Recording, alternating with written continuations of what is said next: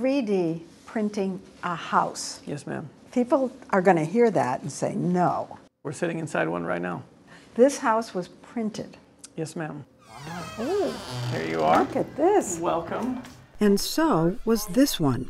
Does a concrete home printed by a robot have to look cold and industrial? Maybe not. I like the curved wall. Ballard gave us a peek at the first completed model home in what will soon be the world's first large community of 3D printed houses, 100 of them, part of a huge new development north of Austin. They'll start in the high $400,000 range. How exactly does 3D printing a house work? Well, it starts with this 1.5-ton sack of dry concrete powder, which gets mixed with water, sand, and additives, and is then pumped to the robotic printer.